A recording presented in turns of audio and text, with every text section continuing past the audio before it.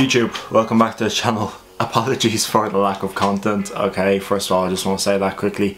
I think it's been like 6 weeks, 7 weeks since I uploaded a video last, but we're back and we're not going to waste any time. We're going to get straight into it. I'm going to be showing you how I personally trade supply and demand, or as some of you may know as order blocks or smart money concepts, whatever you want to call it. But let's get straight into it. But before we do head over to the computer, do make sure to subscribe, leave a like, and make sure to follow me on Instagram. And if you'd like, you can DM me and you can request to join my private Discord, where I upload a couple of times a week. I upload charts or just trading tips in general and answering any questions you might have. Okay, so what I'm going to be showing you today is how I look for trading my supply and demand, or order blocks, whatever you want to call them, and we're going to be using the Dow Jones as an example. Okay, so you can see I have the screen up here. I'm using TradingView, now you can see this isn't today's date. Okay, so that says the 17th of August. Today is currently the 2nd of September. Okay, so what we're going to do is we're going to start off on the weekly charts. Okay, so you can see we're using the replay tool for TradingView. So how I look to do these things is I first look for a sign that we're breaking structure and that we're going to have a change of direction. Okay, so I have had that sign that we're going to change, we're changing direction.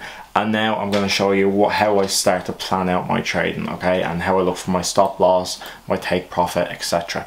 Okay, so we're going to start off and we're going to look on the weekly chart, okay, and we're going to get our horizontal line and we're going to mark out the weekly lows. Okay, so we go from the most recent, so we can see this is the most recent low, okay, because it's broken structure. So you can see this candle here broke this the previous candle's low. It's making this the most recent low. So I'll mark this out so it's nice and easy to read. So daily or weekly low, okay, so you can see it says there weekly low. Then we're going to do the same. So here we had this weekly high and then this broke and this made a new high. Okay, so this is our weekly high. Okay, nice and easy. We're going to keep this nice and easy. Okay, so weekly high. Now we're going to scroll down to the daily chart. Okay, now don't mind any of this stuff. This is just stuff that I have marked out from today's trading, but we didn't take any trades. So now we're going to do the exact same thing except on the daily chart. So what you see here, well, straight away we can see here is our daily low. Okay, so we're going from the most recent data. Okay, so here's our daily low. Okay, so we can mark this out. I will do it as the daily low. There we go. Now you can see the daily high and the weekly high are actually, it's the same area. Okay, it's all up here, so we don't need to mark it out, but you know that this up here is the daily high as well as the weekly high. Okay, now we're on to, you can go down to the 4 hour as well if you like, and you can do the same thing, but I'm not going to bother. I'm going to skip down into the 1 hour and get into the juicy stuff. Okay, so you can see what happened here is we pretty much had a break in structure. Okay, so this candle here broke this structure we had here, okay, and this little piece of structure here. Okay, so that could indicate that we could be getting ready to go downwards. Okay, so now I'm looking for possible short positions. Now you can look for these short positions in these areas. Okay, so you can look for it either here. I'll change the color of this, something like that. So you can look for either there, you can look for them here, or yeah, okay. So we don't, remember, not every, only the ones that break. So just going back to where we were before we were rudely interrupted. So just to explain, so let me just try to explain here. So this isn't an order block, okay, this one right here. This isn't an order block, okay. This is, okay, this is an order block. Okay, why? Because we got a break in structure. It's the last bullish candle before we broke structure. No break of structure happens here. You have quite a long candle, then you have two little bearish candles, and then we break down, but it's not the previous bullish candle before we do break. Okay, so this is an order block. This is an order block. This one here is an order block, that's not, even though it's a doji, and etc. Okay, but anyway, so these two trades here are valid.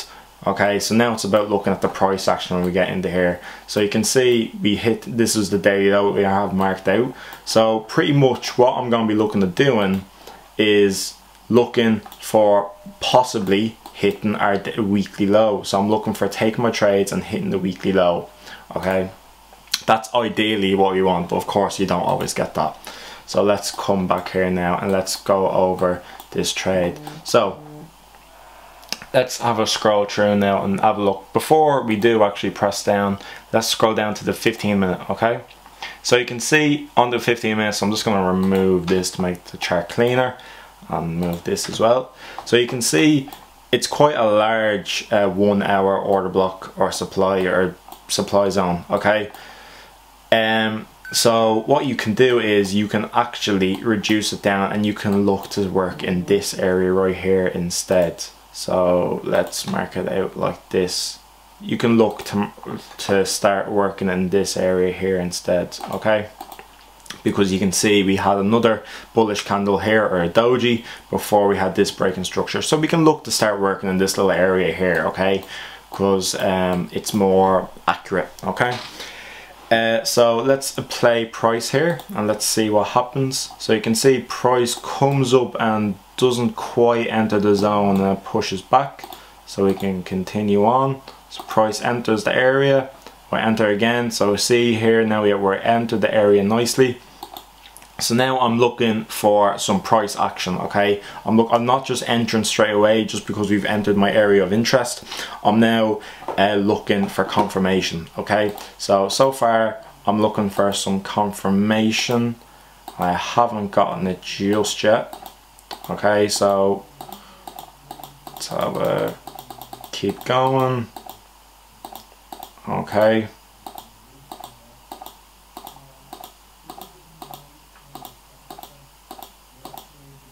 Okay, so now we can see we had, so let's push this back again. So now you can see, so this is quite a large candle. Like the candle here starts from here and then comes all the way up here. I'm not gonna, that wouldn't get me anywhere by marking at that zone. So this is what I want to see, right? I want to see some of this. I want to see some price action in these little small areas. So now we can see we've had a breaking structure from here. Okay, so the last low that was made was here, and then we had a breaking structure, but we didn't close above, but then we did here. Okay, so we'll just remove that. So what's the previous bullish candle? It's this one right here. So let's mark this out. So this is the previous bullish candle. We're going to make it a different color so it's easier to see. Okay, so we can move that out there. So now I'm looking for price to come back into this area. So we're in the 15-minute time zone at the moment. So now we're going to scroll down even further from the 15-minute to the 5-minute. We've marked out our 1 hour. Then we've marked out, so we've reduced our 1 hour. Now prices come back in and we've marked out our 15-minute area in the 1 hour. Now we're going to do the exact same process again, but on the 5-minute. Okay. Now, so we'll scroll down on the 5-minute. Hang on, actually, we'll stay on the 15-minute until price comes down. Okay, so let's have a look. So you can see price makes brand new lows. Okay, we continue, and now we're hoping for price to come back up and give us an entry of some sort. So now we got a big push back up. Everyone interrupt me, man. Mother's just had to ring me, sorry about that. Right, so continuing on here. So now price is coming back up into our little zone, and then bang. So let's zoom in on our 5-minute. Okay, so prices come in and now we're looking to see. So I'd like to see it again. If you'd like, if you want, you can just enter here and then you can have your stop loss either here or here. But for me, I'd like even more confirmation. Okay, so I'm waiting again, waiting to see if we can get something. Okay, so now we've got something here. Okay, so now I'm happy. We've got, I can use this pretty much. Okay, so let's use this one right here. Could use this, okay, to mark out another area. So we'll just make it blue. Actually no, blue's quite hard to see in it. We'll go, no, purple. There we go, it was purple.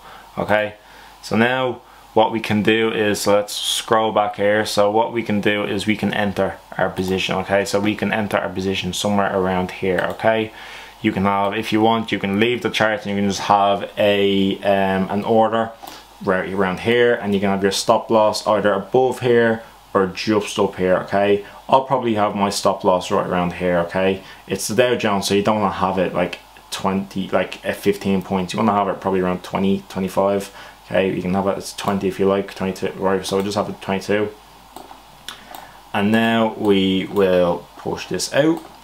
Okay, now it is quite close to the stop loss, but it doesn't actually stop us out, okay, unless you've exited the trade early. So now we've gotten this here, and now we can have what I'm going to do, how I'll manage this trade is, oh, I can't see that. I'm going to have my take profit at the weekly lows, which is 630 points, okay, making this a possible 28 to 1 trade. Now let's go back in and have a look at the price action now. Okay, so let's have a look now. Alright, so we're going to play this through now, and you can see pretty much it doesn't want to hang around for much longer. Okay, so what we'll do is, we'll do things like this. We'll click auto, and we'll just make this a little bit bigger. Okay, we'll just click play. Okay, so you can see it came back up one more time just to test this area before smashing back down. So how do we manage this trade? Right, so what we do is we pretty much remove our stop loss to break even as we break structure, okay?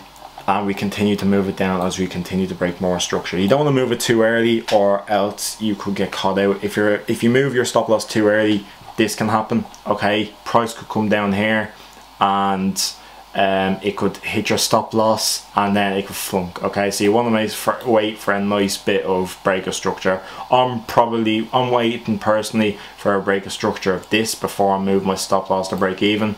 When we're operating in this little zone here, there's a very good chance that price can come back and retest just like it does here before continuing to go down. Okay, so let's just zoom out so we can see. Actually, what we'll do is we'll move to the 1 hour, because we'll be here for days. Right, you can see that's huge, and then bang, take profit. You've made 630 points, okay? But if we scroll through, if we just scroll back here now, so what I'll do is we can monitor it on if you like, on either the 10 or the 5 or the 15-minute chart. We'll just use the 15-minute chart to speed things up. So I'm waiting for price to break here, okay, before I move my stop loss to break even. So, well, actually price is broken here at the moment, so I'm okay with actually putting my stop loss to break even, okay? So you can put your stop loss to break even here. So now it's a risk-free trade. So now you can see we're about to break this piece of structure. So we've broken this piece of structure, so now you can move your stop loss down below and below, and you can continue to move it down. We play around a little bit, and then we eventually get our take profit. What was it? 630 points. And the trade lasted, how long did the trade last? 18 to 3 o'clock until, lasted a day, 24 hours. Less 630 points in less than 24 hours. It's pretty sexy, that is.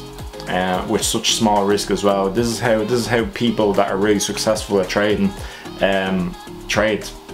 They don't look for their 10-15 points.